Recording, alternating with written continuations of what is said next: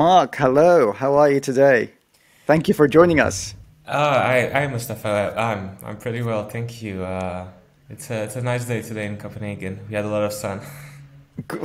We had a lot of sun earlier in London. We had a lot of sun. It all disappeared, as it would with London.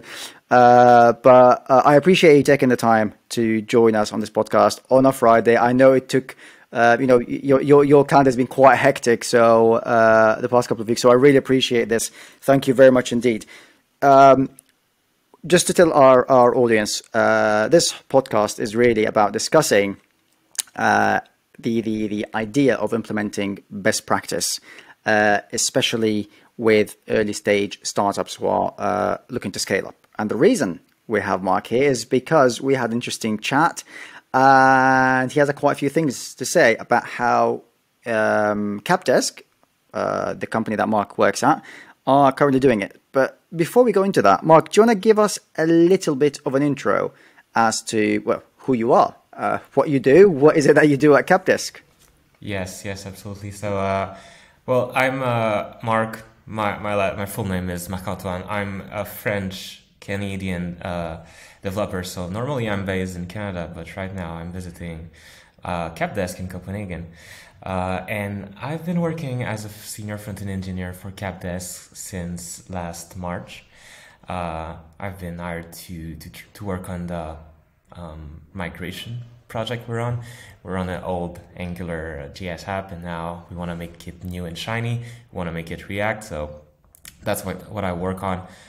I mean, I'm very passionate about all things front-end, right? But tech-wise, it's all React for now, and it's very exciting. So what is Capdesk then? I don't know, let's just say much, or I've read, obviously that's why you're here, but our audience probably have never heard of Capdesk. So give us a little bit of an overview. Yes. Well, it's very interesting because we have a very, I think, tech audience right now, but everyone in tech, all engineers have equity, right? They all have a stock option, grants, and so on. And Capdesk's goal is to solve that, to make this much easier and to allow people to understand how much your equity is worth. Like, how much money do you really have? Like, this company gave you this amount of grant or options, but now Capdesk want to make sure that you don't use a spreadsheet anymore, because people usually solve this thing with complex spreadsheets that are outdated and lots of error in, and that's what Capdesk is trying to solve primarily. And then the next thing we try to focus on, or next big thing, if I could say, are secondaries, the ability to to sell your actions, your equity without an exit event such as an IPO or something similar. So that's the big thing we're tackling. Okay, Mark, the idea of secondaries, I just don't think many people are aware of what secondaries are. Probably no clue what it is. I wasn't, I'm not, until I've obviously researched what Capdesk is, I wasn't very familiar, to be honest. So do you want to give us a little bit of explanation? What is secondaries to those who probably don't necessarily know? Yes, absolutely. And I had the same reaction. I didn't know this product existed when I joined Capdesk, so I had to learn it. It's brilliant. So you joined the company, applied, you didn't know. Say it's normal. It's okay not to know. Yes. So the idea is that any companies that is registered in Capdesk will grant you option as an employee. So an engineer will then be awarded, I don't know, 2,000 shares over a couple of years. But when you see them in Capdesk, then if the company agree, you get to sell them, and that's a secondary. It's a secondary sale of your equity. You get to have a value for equity, because normally I know many of my friends who have equity, they just think it's worth nothing. They would like to have better salary. They don't care about this because and even in Europe, it's rare that you hear about somebody who made 1 million out of its equity because he was working at that big unicorn that had an IPO, and that you never hear that. So Capdesk is trying to solve that in a way by allowing you to come onto Capdesk when your company is registered there and just make money out of it. I mean, it's a little bit a gross simplification, but That's But how it goes. in a nutshell, it is what it is. Yes, it might be, as you said, gross simplification, but it is as simple as that. You join, you get given shares as part of your package. In a way, if the company is registered on Capdesk, it just means that you don't need to look at these shares as, you know, a something that doesn't really hold much value, where most people tend to, as you said, now they look at them as such because later on you can do that. So how does it actually happen on Capdesk? How does that process work? I've joined the company, as you said, I've got some shares. Company value seems to be increasing. I've noticed. I want to make a big purchase, or I just want some money. I want to make some money on my shares. I want to sell some of them. How would that work? It's slightly hard to give a single answer here because each company have their own rules of how they want to do that. Because the company first have to agree, say, okay, I want to allow my oldest investors, some of my old employees that have now fully vested, perhaps, their shares, and now we'd like to reward them. So they can. I think most of the time it's like they make an event, not a single day event, but maybe even I don't fully know. When you say, okay, so during this period of time, we will allow people to bid on the share people want to sell. So everybody can say, okay, I go to Capdesk, I have 2,000 shares. I want to sell half, so I make a sell offer. I say those 1,000 share, I want to sell for $10 each, $15 each, whatever it's worth. I don't know. And then somebody else that have been approved by the company that can, maybe other employees. If another employee really believe in the company and want to bid on it further, he can buy more shares, or investors or anybody. That is allowed. You make a buy offer, and at the end of the day, when everything is over, the money is paid, the actions, options, whatever are transferred, and everybody is happier. Some have more money, some have more equity. But obviously, because it's done through Capdesk, so it doesn't have to be. It doesn't have to be fellow company employees, for example. It can be anybody who's registered on the Capdesk platform. So, you know, I understand obviously everybody's vetted. It's not like that. Is it anybody, or does it have to be part of that company itself as well? As in the buyer? It's private, right? So I think a company can decide who gets to buy. So I'd say most of the time those are a pretty tight group of people, either investors, employees. I don't think it's open for everyone, but if a company So it's not an open auction. It's not exactly an open auction to everybody. It's quite private, controlled, as they say, safe environment, but it's not open to everybody. Exactly, and I think often there's rules as how many shares can somebody buy.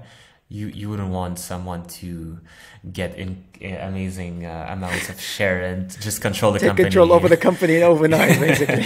Yeah, exactly. So there's a bunch of rules that we set in place for that. Based on what the company actually wants, and we just create exactly this safe environment for you to give this very nice opportunity to your sometimes it's early investors too that just it's been 5-6 years and now they want to cash in on some of their investments. They're ready to maybe not let go all of their investment but part of it, and this is a chance for them to do so. Brilliant. I'm sure that clarifies things up for our audience. Yes. And how old are you guys, Capdesk, as a company? I think the initial idea and founding came 6 or 7 years ago, so we're quite old. But the Series A was Series A and Series A extension were last year, so I'd say we're picking up a lot of speed lately. 6-7 years old. 6-7 years old, been in the market. So this problem that you guys are trying to solve at the moment, trying to replace the Excel spreadsheets, the confusion of how this used to happen. Do you want to tell us about how that actually tends to work? That's a very good question. Honestly, like our client usually come to us with their spreadsheet and we have to take them in our project. So we have a nice team of onboarding people and customer success who are basically taking all those spreadsheets, making sure the data makes sense, and then just importing that into our own system, which has a lot of built-in validations and a bunch of cool features to just allow you to manage that without the spreadsheet.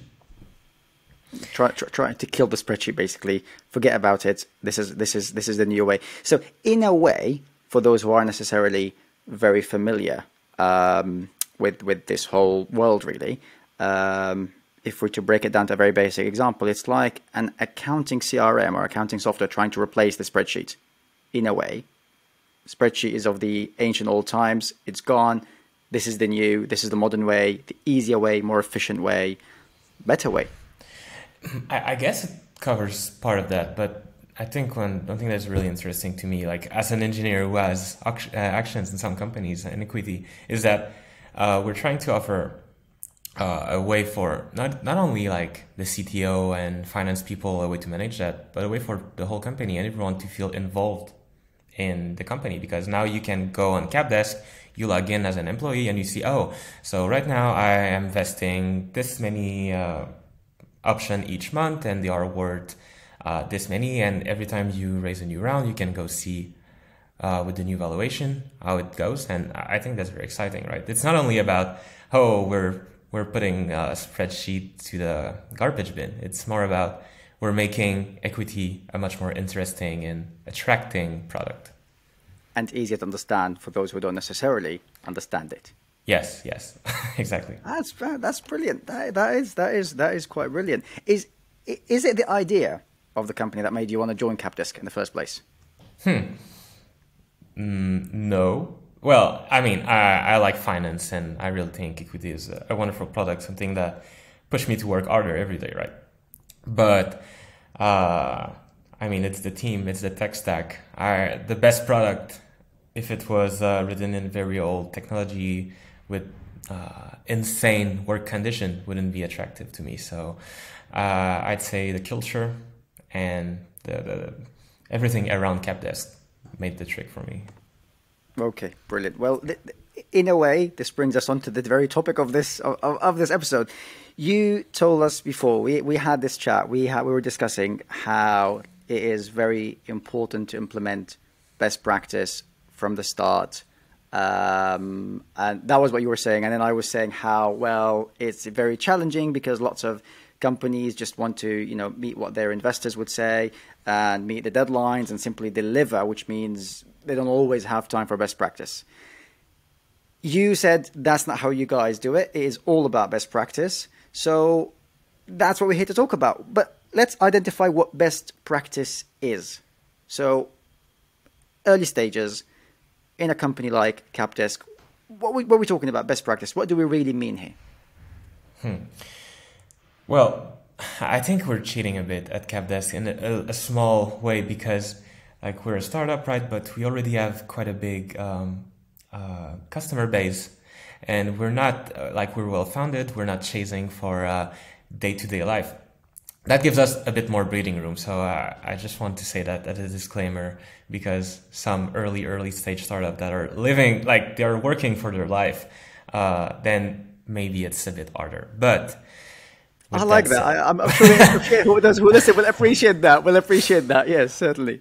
Yeah. So just my little disclaimer, because I know I've worked at more early stage startup than that, and it can be hard. But this being said, I think that when I talk about best practice, I'm thinking about what do we need to do to ensure that what we do right now is scalable and will be on the long run, right? Because if you build everything really quickly and without thinking too much about it, then yeah, sure, you will build a lot of stuff in the first 6 months, but then a big or a weird request will be sent your way by a customer or by, I don't know, somebody.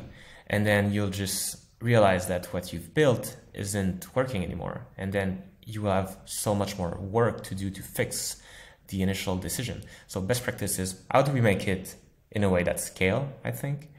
And what are the actual actions we're taking to make it scale, to make it work nicely all the time? Okay, it makes perfect sense. It is, however, quite general.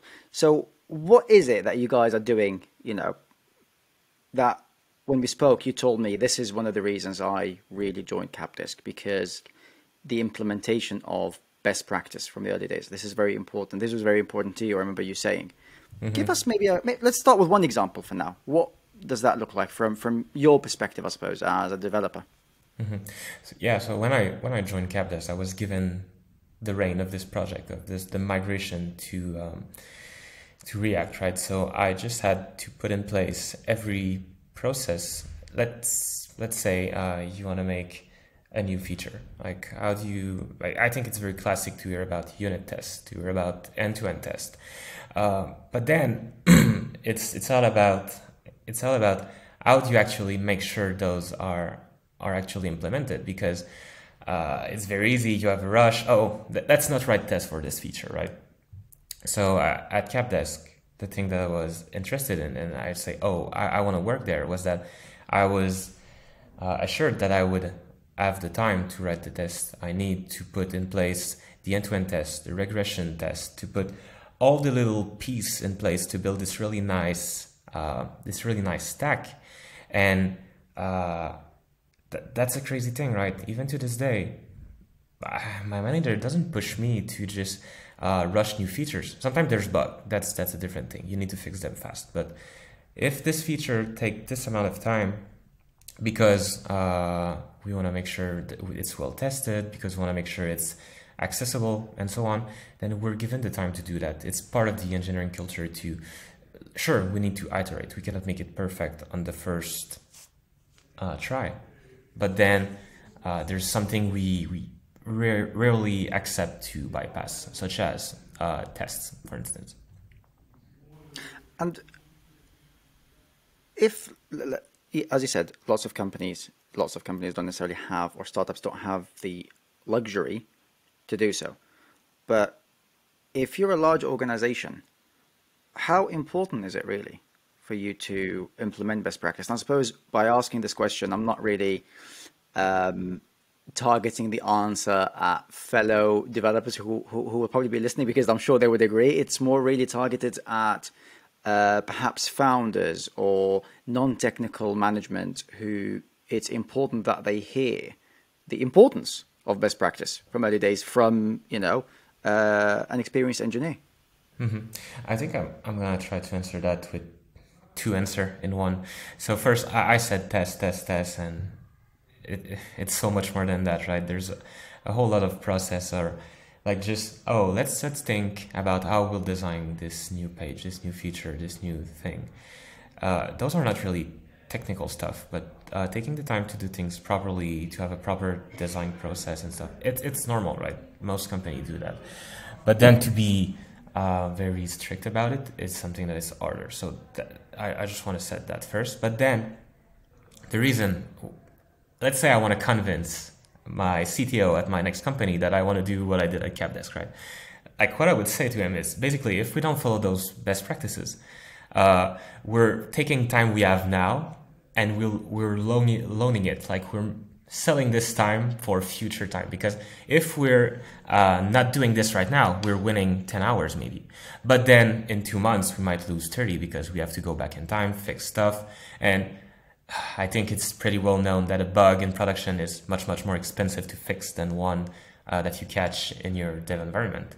So those things are super important, right? The earlier you catch the bad idea, the mistake, the whatever best practice try to stop, the better it is.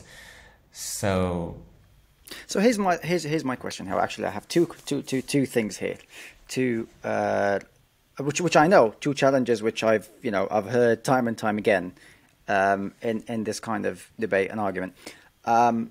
You'll get non-technical managers, and their belief is all this is really doing, it's just to make the life of the development team easier. It's not really nothing to do with the delivery of the project, the company's products, or how the company operates. It's just to make the developers' life easier.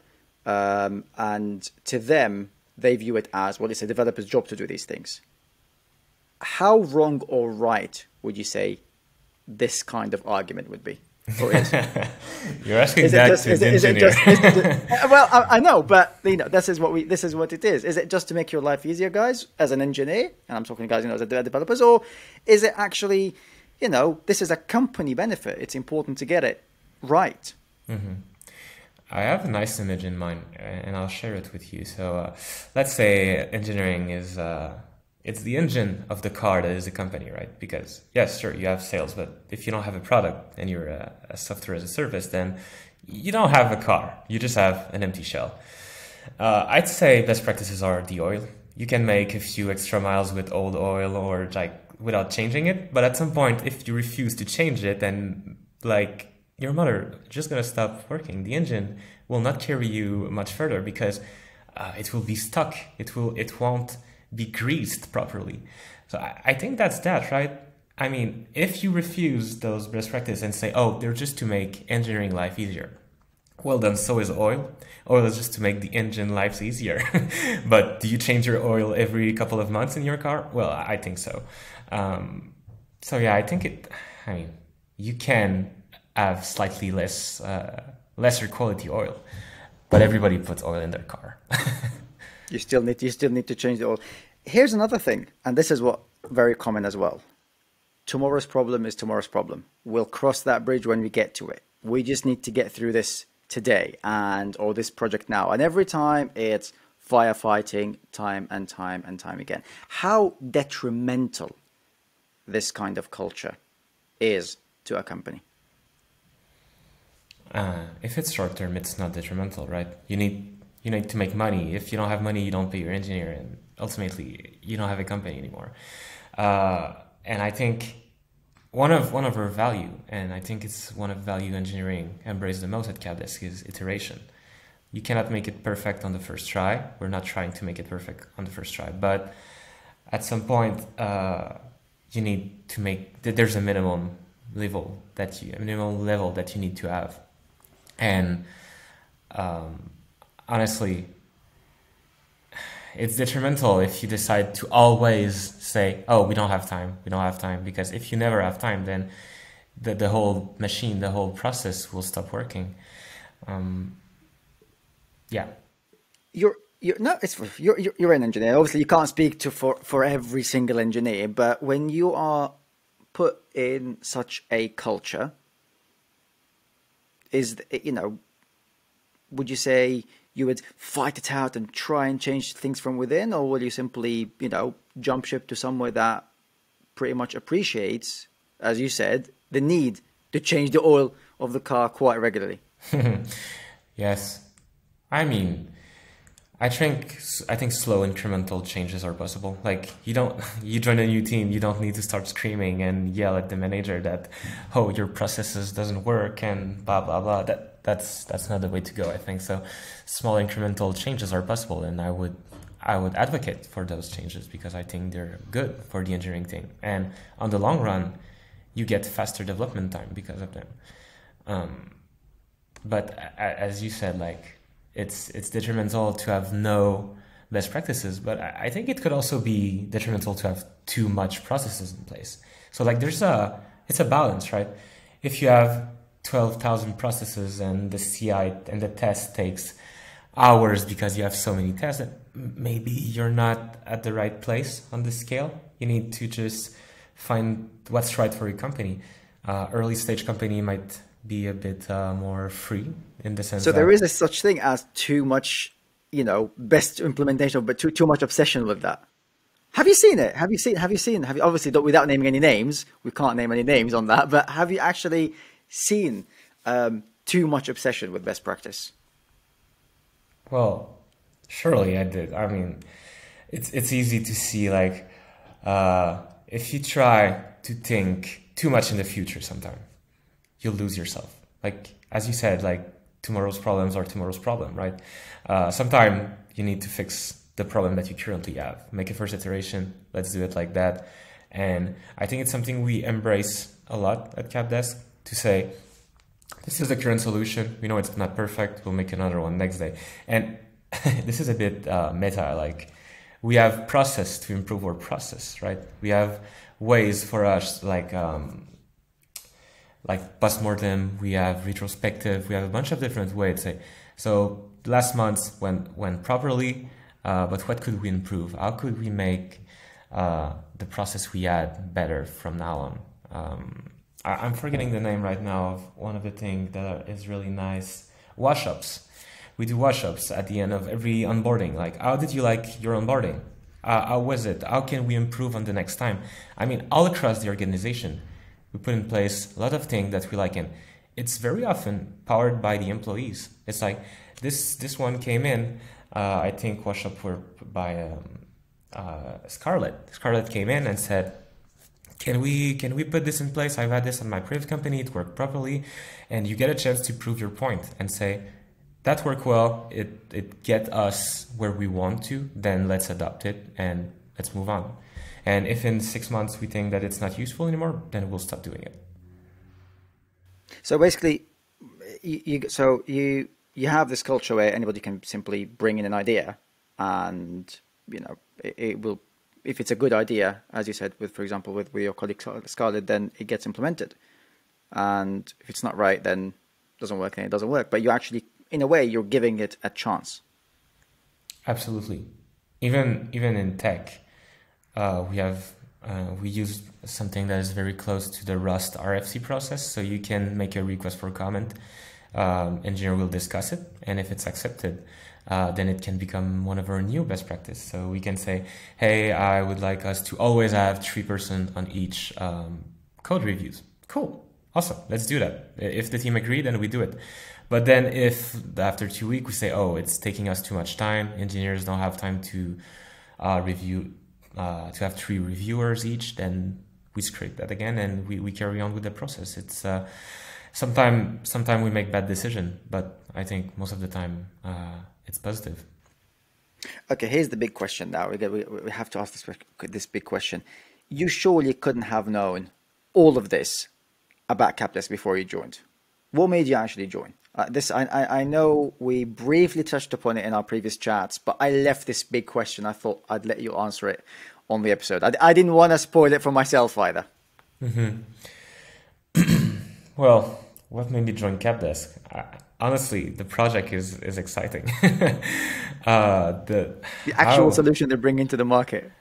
Well, yeah, I mean, equity, it's very nice. I mean, it's weird to say that finance are exciting, right? It could be the most sorry, Capdeskers that listen to me, it could be the most boring thing on earth, right? But then I think actually understanding how each country works with their equity schemes and how we manage all this, it's actually very interesting. That, and to be honest, the migration project is crazy interesting, right? I was given so much trust and flexibility. It's great. Okay, that's what I want to talk about. I want to talk about this. I want to ask about this. I want to find out more about this. I want to make some of our audience quite jealous because lots of developers in many startups or organizations in general, forget startups or not just startups, even larger ones, don't have much autonomy, much freedom, much space to play around, to, be themselves, to really bring to the table what they are capable of bringing to the table. Be creative, I want you to tell us about that. Let's get some of the audience jealous. All right. Well, I mean, if you are a specialist, somebody that you trust for a role, and you don't let him do what he knows best, then you're missing the point, right? So they are the senior front-end engineer. They only had full stack engineer when I joined. And right now we're only 2 front-end engineers. So please join us. We need more. you are. We'll get into that. We'll give you awesome. That platform. You're going to advocate. You're going to tell people what you're looking for. Tell us about this little bit. Let's get people jealous first. But yeah, so basically, like, we have process, right? So my first task was basically to say, okay, where are we going now? So I had to make a proposal or RFC. So I wrote this big document and I said, so here's why React, here's why I think it's good for us, here's the alternatives, Svelte, Vue, so on. And then I was basically just given white card, like, I'm not sure if it's an expression in English, but in French it would mean It is. It is it actually. is. Well, no, no, no. Well, not in English. No, I recognize it. I come from Arab descent, so we use that. It's like giving a blank check, basically. Yeah, That's what it is. exactly. And at this point, sure, like my manager Vincent was checking with me every now and then that I was progressing nicely. I had to ship something, not in production, right, but to have something to show each week or each period of time. But then that was mine to build. I just had to create. I basically created my own front end best practice, my own processes, because there was not like the old Angular application was built within a Ruby on Rails application, and we just said no, let's strip that off. We created a new single page application, and that's it. I'm. It's hard to fully grasp how much flexibility I had, but I could have built whatever I wanted at that point. So So let me try and get this. So they brought you as an expert in your field, and they gave you the platform basically. Do you know what? You're the expert. Guide us through it. Not here. Here's what we want to do. I want you to do it. yes, well, we're on a very old Angular 1 version, which its end of life is somewhat soon. So it was like, okay, we really need to get going on this project and to abandon the old platform. I think the very challenging thing and the thing I had to prove was how do we do it? Like we cannot go into 2 year submarine mode where we just build features without showing them to the user. How do we get something to our user as soon as possible? So I had to, once I built this prototype and I showed them, hey, this is how it will work, and this is why we should do it like that. They just said, okay, that's fine, it will work, and we started building it. So as soon as I think early July, we shipped the first React page in production, and it's living side by side with our Angular application. And I mean, unless you're a front-end engineer and very have the eagle eye, you will probably not see that you're on two different applications when you navigate our website. I think it's the magic of it. And from that on, The normal user, then it's just not gonna. A normal average user isn't really going to be able to tell. No yeah, chance. it's invisible. And now we just we migrated maybe dozens of pages since that time, and we just build new features with that. Recently, we've made this very cool facelift project where we just applied a new layer of makeup. Old Capdesk was looking a bit deprecated and sad, so now new colors and such. And I mean, I think the front end at Capdesk has never been so healthy. I'm not gonna brag here, but That's all right. You're allowed to brag. You're absolutely allowed to brag. Okay, you said earlier you're Canadian French and you're currently from the Copenhagen office. yes, So where are you based? Quebec City. But we're lucky right now. We're in like pandemic restrictions slowed down a bit, so we decided to pay a visit to our European friends. So last week we were in London because we also have an office in downtown London. I wouldn't know where because the city is too big. And That's then all right. No worries. and then this week we're in Copenhagen visiting the Siegen office. We do have a bit of a hybrid setup because we have two offices and then we have a bunch of satellites. But I think we're still hiring everywhere. We have employee in many different countries: Egypt, Portugal, Spain, Germany, Romania, Canada. So like we're hiring everywhere. As So long basically, as it's completely remote. You're not really restricted to, a location where you have a satellite office or not. Basically, you're just hiring. So basically, whoever joins Capdesk, they can work from pretty much anywhere they want. There's no restriction. yes, I think we've coined the term for that as team first. You do what you want. Like if you want to go to the office in Copenhagen, you go in the office in Copenhagen. We're using a platform that lets hire people from, I'd say, almost everywhere in the world. So if you want to work from whatever country you're from, then just do it. live your best life. That's pretty cool. You are kind of tempting me now. I need to see whether you guys have vacancies at Capdesk. But okay, you've got the remote working going on for you, which is absolutely brilliant.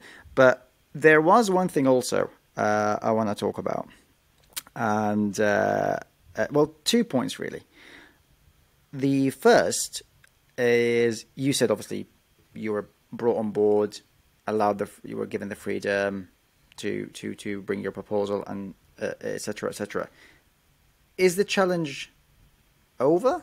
Is it that's it now? Is it done? So whoever joins basically, do they still have? If they're a developer, they're the creative, they're the inquisitive type who wants to problem solve. Is it finished, the challenge, or not by a long mile? Not at all. I mean, there's so much more to do. We've set we've set a very nice stack in place, a very nice framework. Like we know where we're going, but now there's so many much more pages to migrate, and that might not be the most exciting thing. But then whenever we land on a page, we see many ways to upgrade it to make it better than it was. And we're usually given the chance to do so. So it's not only, oh, take this thing and write it again in the new framework. It's, hey, this page, what do you think about it? Could we make it better? Let's make it in React. Cool. So there's that. But then, like, we have so many big projects. All the old transaction squad, people that are working on secondaries, making sure that you as a company get to offer secondary event to your employee, to your investor. There's a lot going on there. We're expanding a lot of big projects like Capdesk. We're trying to expand, make new clients, but also solve new problems. Okay, let's just say 2022. Come on, Mark. Give me some of the challenges. 2022, biggest challenges you have.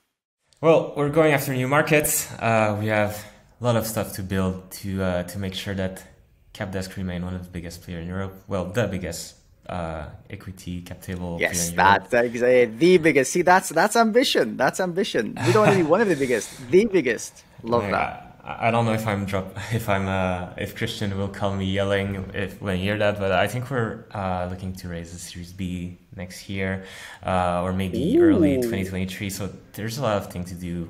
We're hiring a lot to fill those needs. A lot of engineers, because we want to build new stuff. We want to get aggressive with our product and make sure that we remain competitive.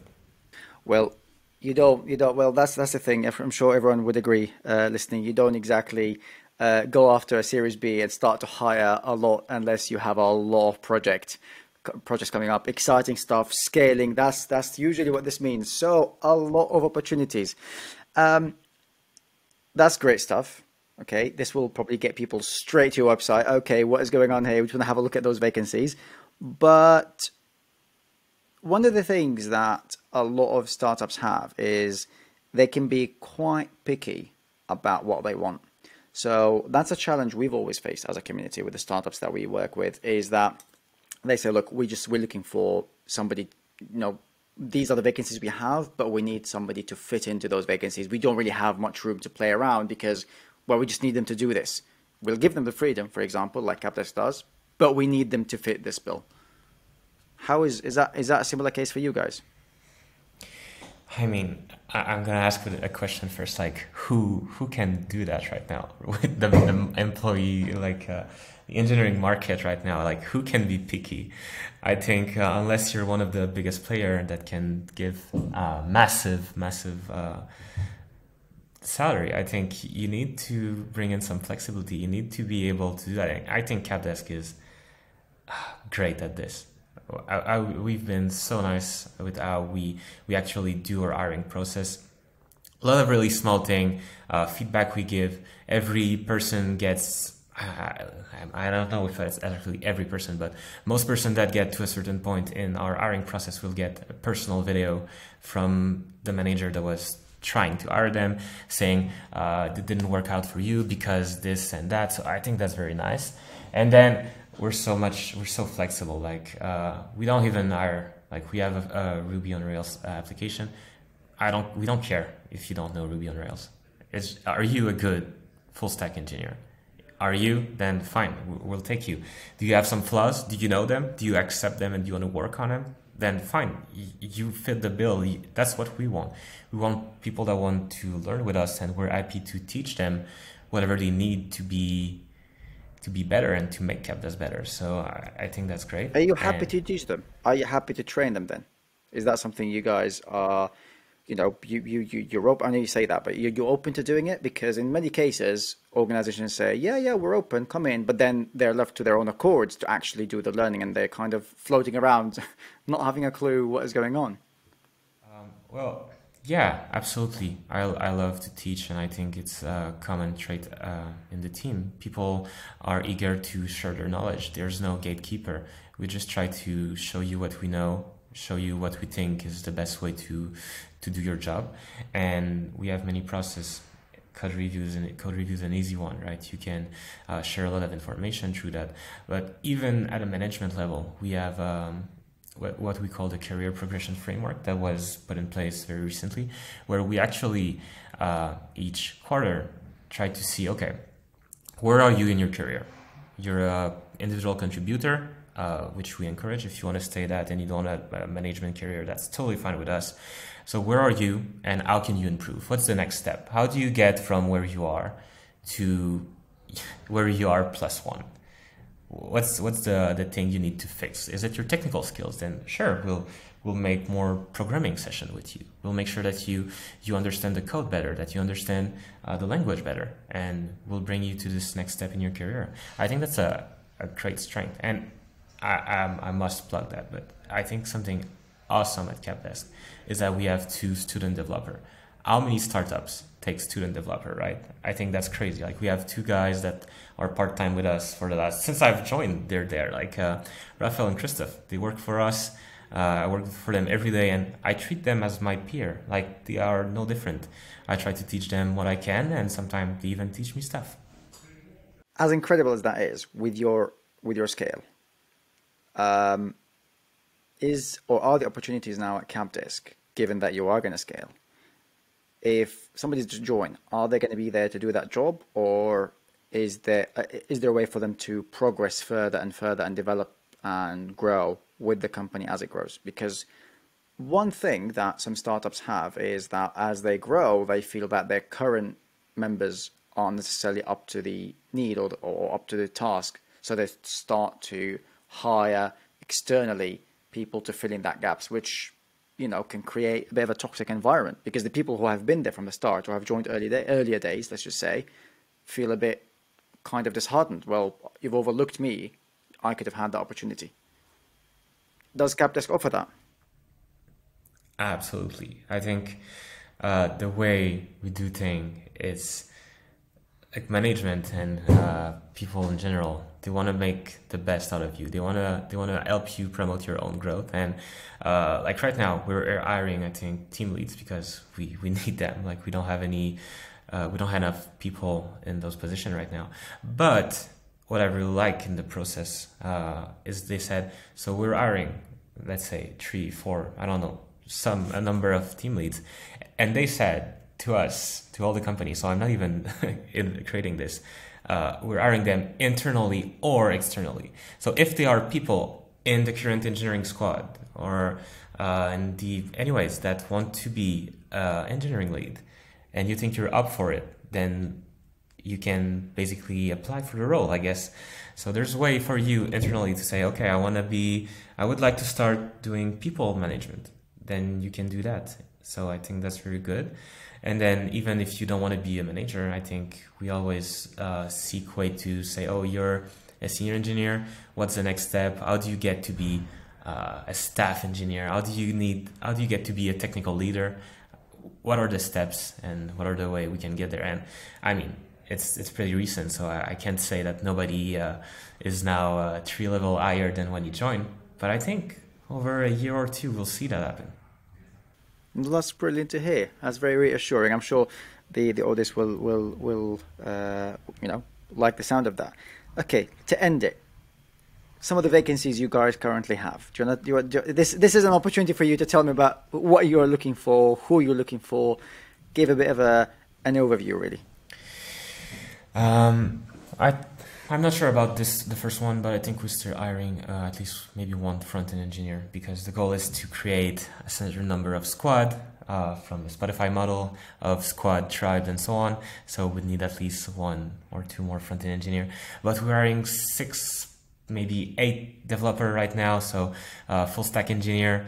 I mean, we look for a senior front-end engineer because we need to go fast. But if you're talented and you pass our interview process, then you have good luck to make it.